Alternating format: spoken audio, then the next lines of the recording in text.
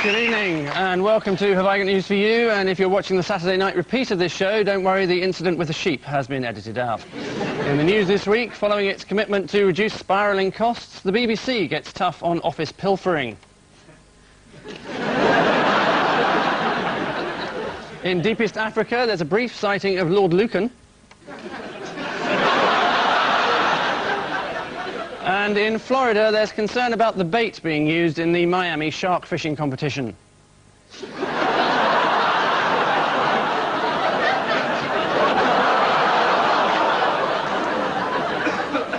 On Ian Hislop's team is an actor who recently sued for libel after being called a foul-mouthed juvenile with a limited command of language, and won the case using the defence "It's bollocks." Martin Clunes.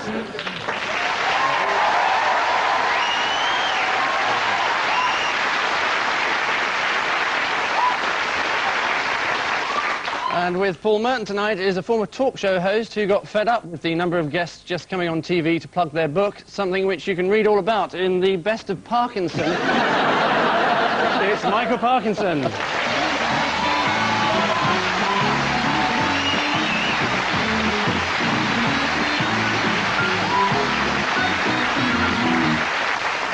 Round one features the major news stories of the week, reduced to a few random clips nicked from ITN. Paul and Michael. Well, this is number 10 Down Street. This is Bill Clinton arriving. Sit there. Yes, they've had. He's addressing the cabinet, the first time in a long time that an American president has done that. This is Paula Jones, who's a young lady who's alleged sexual harassment by President Clinton. She said that President Clinton asked her to go to a room where he was in a state of undress, she alleges, asked her to perform a sexual act. Yes. The lawyers think they've got a very good case because it's said that she can identify the President's genitalia. Is that in a blindfold test? Yes. It's a doorstep challenge. He does use it as a doorstep, apparently. But he actually, he claims that because there's no mention of oral sex in the Bible, it's therefore not a sin. Is that a good defence, you think? I don't know, it means that fraud and parking on a double yellow line isn't a sin either. But what's he doing over... He claims that because oral sex isn't mentioned in the Bible, it's not a sin. That's what he said. It's the same as his thing about not inhaling. Is it? And what has Hillary been doing whilst the... She went with Cherie, yeah. yes, to the Globe Theatre. She went to see Shakespeare. She did. No, she went to see one of his plays. He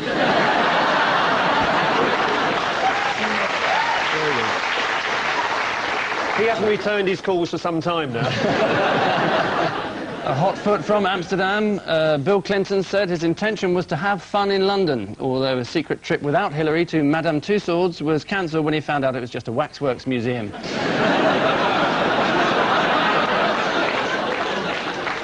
Ian and Martin. I think this is about Tony Blair, who's hitting the ground, running all over the place. Oh, look, she's saying, fall over here. Cup of tea, that's got the strychnine in it, that one.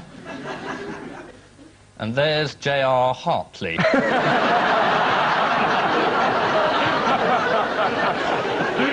He's found an old photo of himself. It's very encouraging. Yes. No, Blair, for some unknown reason, decided he would have a secret meeting with Mrs. Thatcher and then tell everyone about it. He was asking her advice on Europe, borrowing an enormous handbag, presumably, to go and swing at various foreign Johnnies. But it's all changed. Yes. And he met Yeltsin, who loved him. Yeltsin said, "You've got good eyes." He made a rather amusing gaffe, in fact, Yeltsin. What did he do? Well, he said that they were going to, the Russians were going to dismantle missiles targeted on Europe, and everyone said, "What missiles targeted on Europe?" Because there weren't supposed to be any anymore. And why was Healy, in fact, included in that bit of film? Because Healy said the meeting with Thatcher was a publicity stunt. So he thought, if I appear on television and say it's a stunt, everyone will think I'm still alive. Yes, it is Tony Blair's audience with Margaret Thatcher. Lady Thatcher stayed at number 10 for longer than expected, 30 minutes for a chat and another 2 hours while security guards tried to prise her fingertips off the door frame.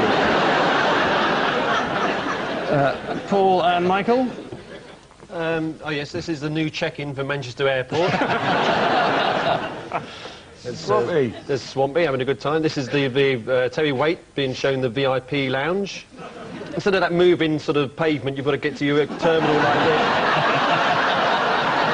And that's being lowered out of the plane. They can't afford those steps on wheels. The visitors to the Echo Warriors camp there, Mr. Waite, I thought he wasn't let in, was he, for some reason? Yes, he went last week, they wouldn't let him in. He wouldn't let him in, that's right. Thought he might be trouble. They said, go away. No, great bother. He only has to chain himself to a radiator and he's there for years.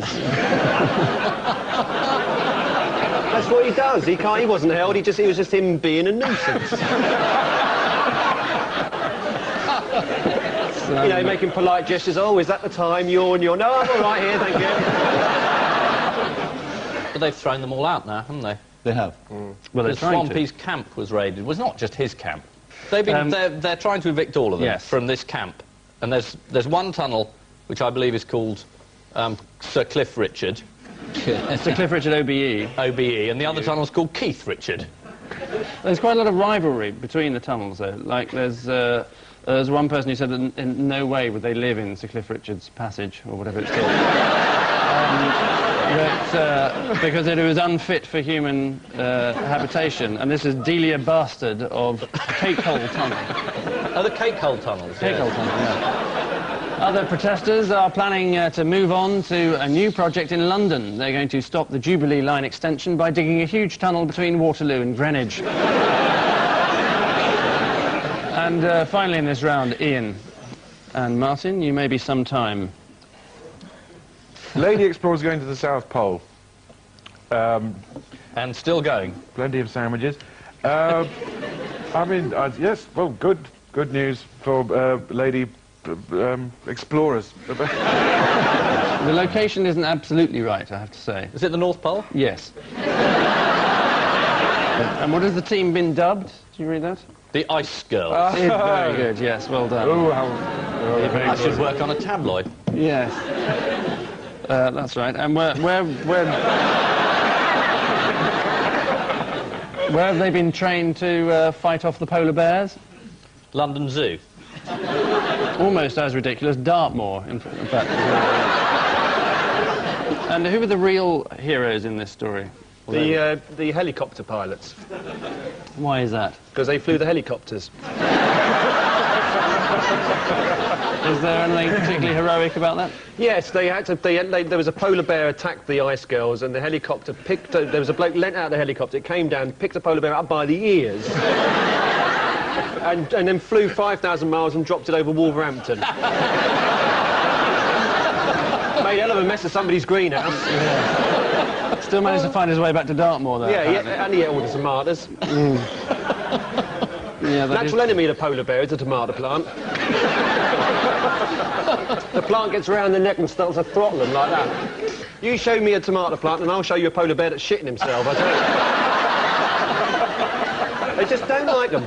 There's no oral sex mentioned in the Bible.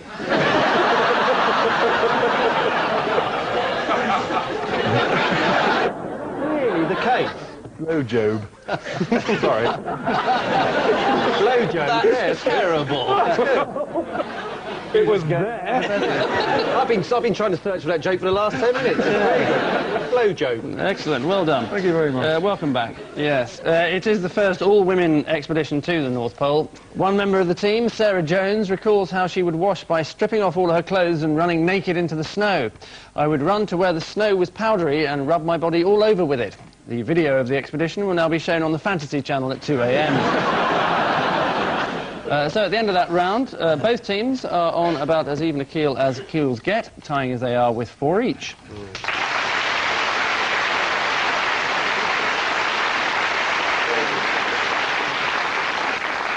Before the oasis of round 2, the blurred vision of our caption competition, Ian and Martin, Paul and Michael, get this to inspire them.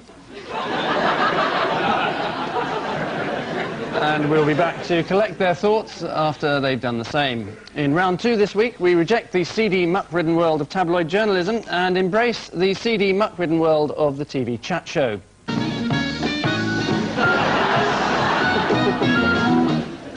What Happened First is the name of the game. Two specially selected clips of talk show mayhem, but what happened first to cue the carnage? Are those expert in the ways of chat shows first? So Ian and Martin, explain this one. That's Oliver Reed. Kenny, give me some job music. Give me some job music. Ken, give me some job music, and I'll see what that does next. No, come on.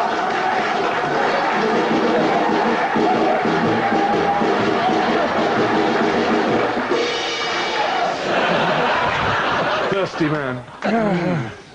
You're asking what happened first? Yes, what happened to spark that off? Nobody Presumably hit him. A bottle of vodka.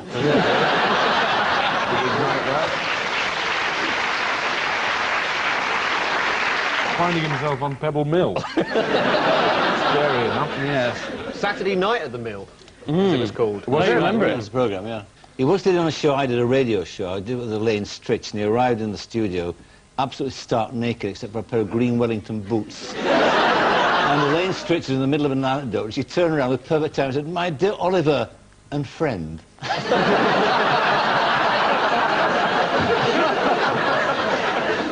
But you had a bit of a history with violent guests, didn't you? No, only one or two. I mean, there's that bloody bird, that was it. Oh, you mean Helen Mirren? Elaine Stritch. Is it true that you have your own chauffeur because you get so bored with taxi drivers asking you about that bloody bird? Yeah. You brought the bird with your gov. Do they?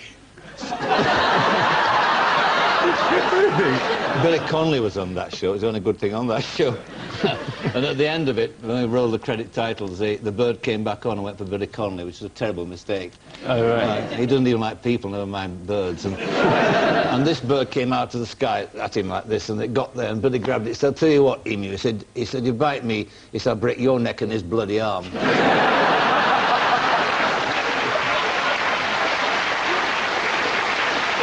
Meanwhile, back at Pebble Mill, let's have a look at it. You couldn't do, for example, my job, because I've been reading words whirling around, lovely words about you, on what they call auto-cue here. But you couldn't do my job because you are dyslexic.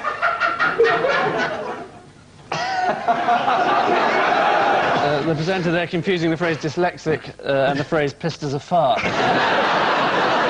Paul and Parky, you may not have caught this particular political discussion. Я прошу прощения. Господа, я прошу прощения.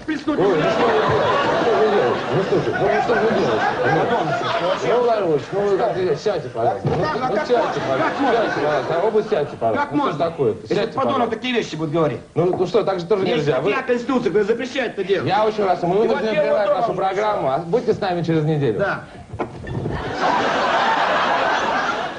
One guy had a copy of Playboy. Playboy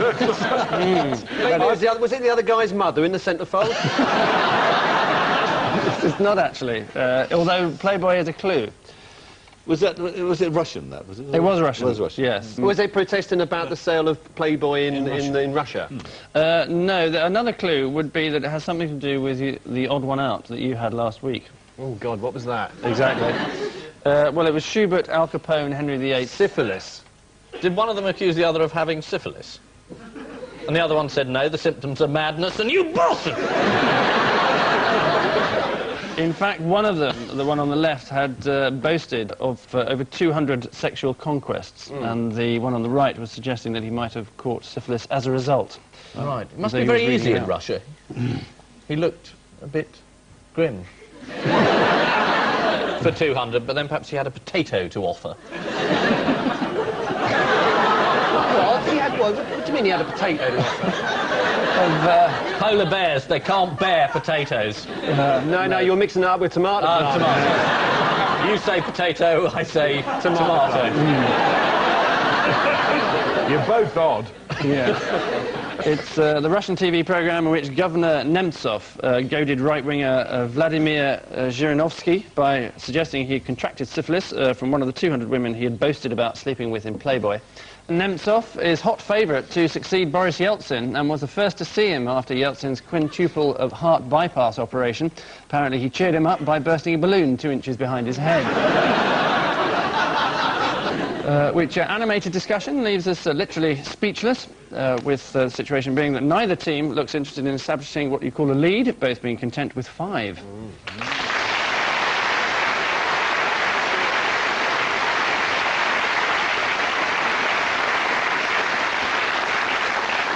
And so, with all the contempt that familiarity breeds, we welcome our much-loathed odd one out round. Just one question per team, Paul and Michael. Dolly the Sheep, Richard Branson, Abdallah Bukaram, and Jimmy Hill. These are new Spice Girls: Woolly Spice, Rich Spice, Arab Spice, and Bovine Spongiform Spice. Is Jimmy Hill the only one who's got one spherical tooth?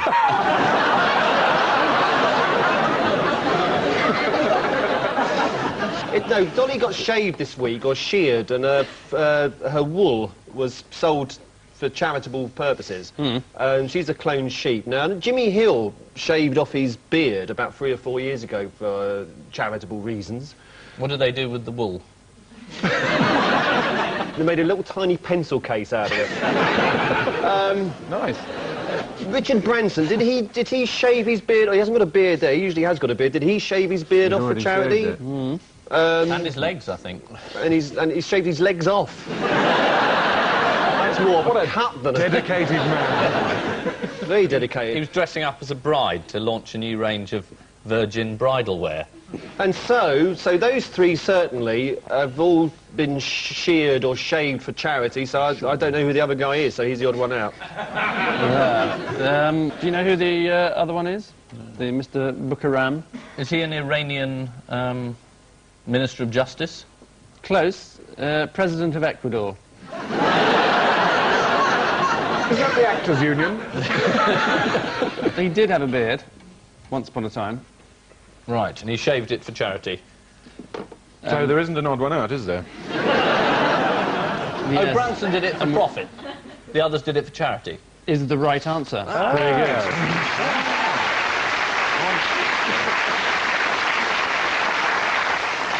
Jimmy Hill is to receive a public apology from the brewer Scottish Courage over their Tartan Army website, which has offended him by translating "We hate Jimmy Hill, he's a puff" into 32 languages. A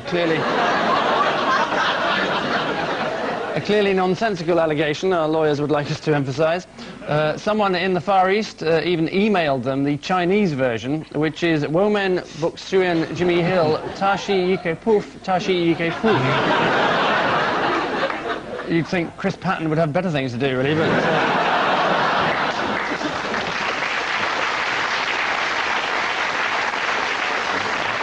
Do you want to know more about Mr. Abdallah Bukaram? No.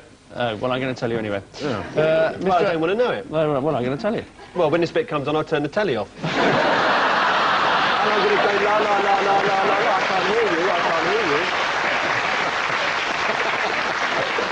you. You can't make me know this.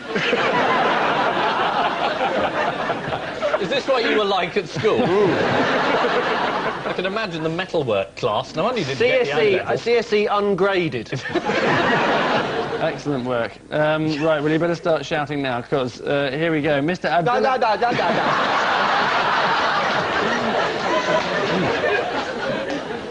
Back. Da, da, da, da. Return. Da, da, da, da.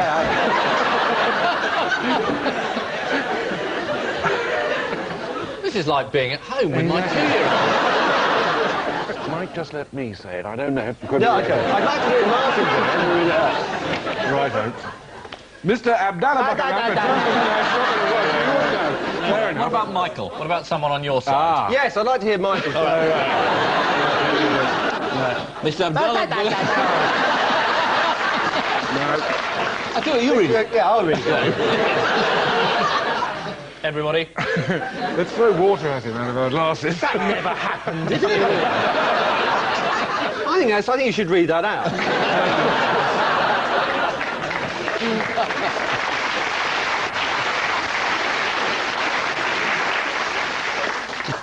And guess what would happen if I did?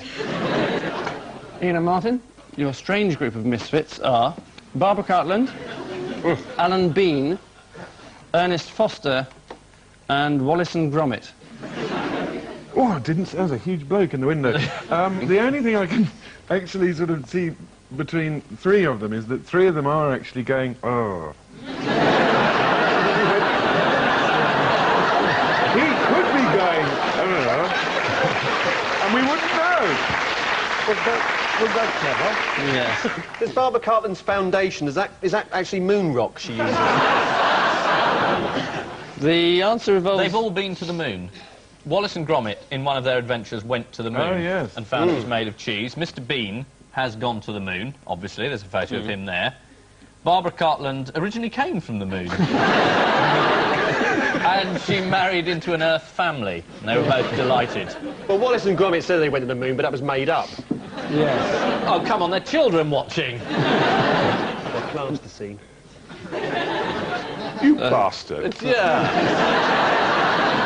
It revolves around Ernest Foster. Do you know who Ernest Foster is? No, who's Ernest Foster? During the war, he saved a baby by putting his gun down and racing across a square during a shootout between the Germans and the English, and picked up the baby, and the baby is now a postman.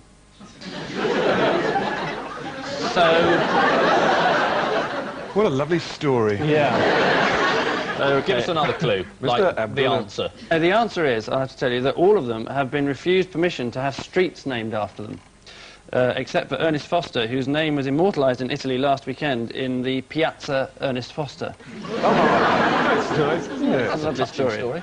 Yes, in Suio, near Naples. In fact, you've probably been there to see some Piero della Francesca paintings on your way to Hong Kong. Your bitterness knows no bounds. The odd excursion abroad and Angus is consumed with hatred. No, I hated you before. Yes. So that's the answer. Apollo 12 astronaut Alan Bean was going to have a road named after him in Exeter until residents objected to the idea of living somewhere called Bean Road, in particular Mr. and Mrs. Heinz at number 57. In Bristol, street naming plans have been thwarted by Wallace and Gromit's enemies on the local council. The fact is, the names aren't relevant to the locality, said a penguin with a rubber glove on his head.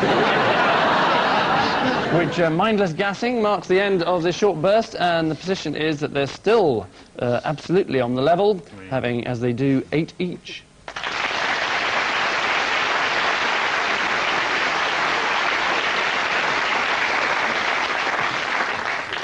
Our final round is the last one of the evening, as anyone who watches regularly or speaks English will know. A handful of headlines wrenched from their articles, including some or fewer from this week's guest publication, the indispensable Hot Dip Galvanizing. So stand by for Blair, I want to forge what? New links. No, not a... Is it my birth certificate and call myself Sissy Fairfax? New Europe? New Europe is the right answer, yes, very good. Next, what has a new face? The Johnson Super Furnace. Hot Dip Metal is about to have a new face. Well, I'll give you one for that. Yes, Hot Dip Galvanizing is in fact the answer. Next, what tops the charts? Crime Figures. Spice Girls, Matt Monroe, Donald Mears. No, it is in fact top of the poet charts. Oh, it's Betjeman. It's not. It's Kipling. It's still not. It's Church Bell Poem by Betjeman. Oh, those lovely church bells. I wish they would wish me well. I'm going to go play tennis with my friend Dennis. Look at that tower. It's got lovely architecture. Went off a bit towards the end. Yeah, he was losing interest. Yeah. It was a deathbed poem. Yeah. They couldn't think of anything to rhyme with ah.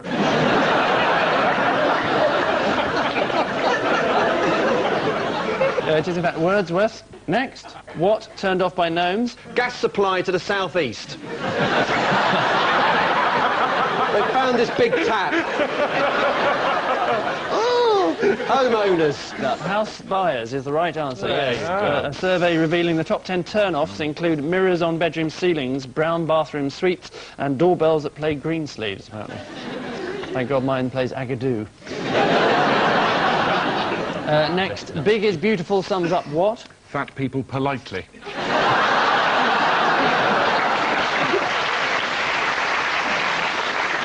No. Sums up new hot dip drop forge galvanising method. New Bessemer converter. You seem to know a lot about this. I did metal work. Oh, so you did, yes. I know the theory, I just wasn't any good at the practice. You didn't have a Bessemer converter in your home, did you? I had to make one for homework. They're about as big as this studio, aren't they? Don't tell me about it.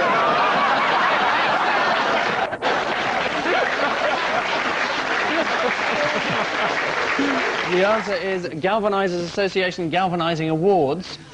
Last year's top award going to a staircase in Edinburgh. Next, what goes blue in cooler? Queen Mother. If you put her in a fridge, she votes Conservative. That's probably right.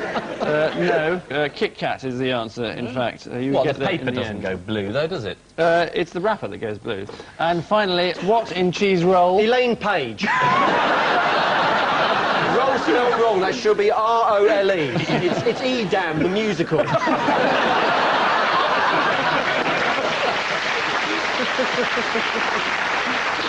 And she's singing Pour on the Wax. Absolutely.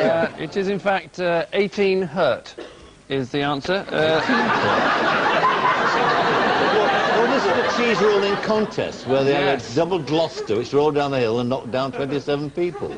Well, it's gone up. It was 18 a Oh, moment I see. ago. It depends on where you Only live. 18 were hurt, the other Cheese 9 were rolling severely contest. embarrassed. Which guessing games blow the final whistle on tonight's session of Injury Time, and the end result is that this week's Bloomers are Ian and Martin with 10, whilst this week's Smarty Pants are Paul and Michael with 11.